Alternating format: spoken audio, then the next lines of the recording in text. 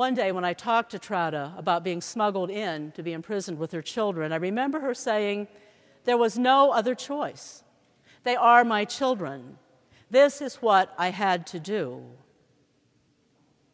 Eventually, the family was reunited and moved to New York City, where our friend Susan was born. Trouta became an attorney in this country, then became a family court judge, who also taught at the Benjamin N. Cardozo School of Law. Her husband had a highly successful career in this country for many years, and all three grown children are doing well to this day. But what if Trouta had not had herself smuggled into this hopeless situation?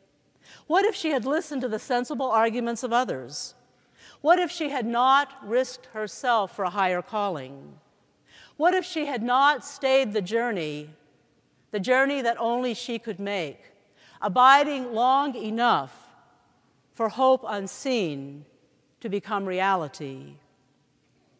Sometimes all we can do, what we have to do, because there is no other right choice, is to step into the abyss, abiding as best we can, finding the power from somewhere to stay the course until hope shows up on the scene, until there is a resurrection miracle. What about us? What about this community of faith in the heart of Detroit? 4th Street has staying power, an abiding presence in Detroit, where we have been for a very long time, through ups and downs, decades before any of us, even our oldest and wisest members, were even born. And we're not going anywhere else. 4th Street's open door has been here a long time, starting with a few sandwiches, expanding greatly over the years, and in the process of expanding even as I speak. Corral has been here a long time, an experimental dream that grew into a Detroit tradition. 4th Street has staying power. Staying power, unlike some of our well-meaning sisters and brothers who are planning to come to Detroit for the 40 days after Easter, coming to help with somewhat of their own agenda.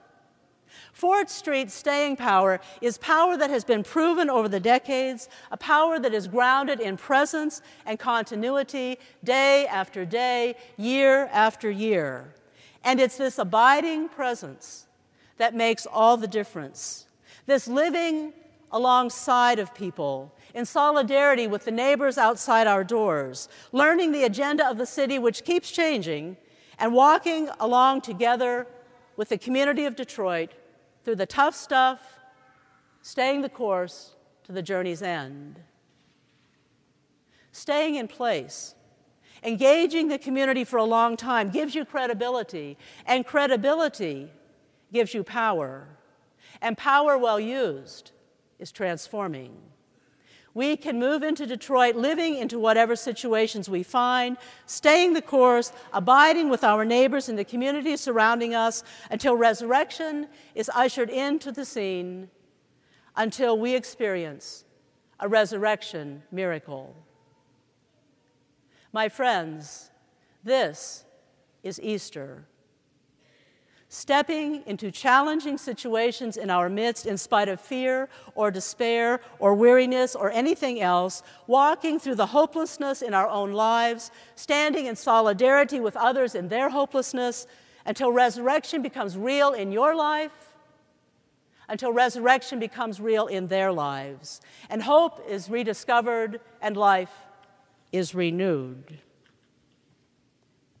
If we're not in the right place at the right time, living in those places where hope and resurrection are most needed, we may never experience the power of resurrection in our own lives, the power of the living Christ alive in us, empowering us to change the world.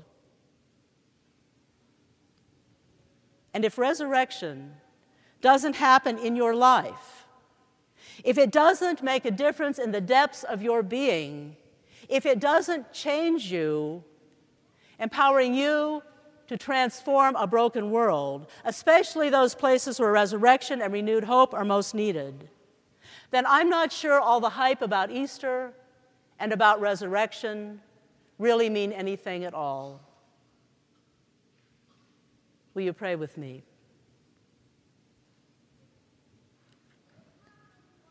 For the power of the living Christ, ready to take us to places we never imagined, empowering us to do things we never dreamed possible, we give thanks from the depths of our beings.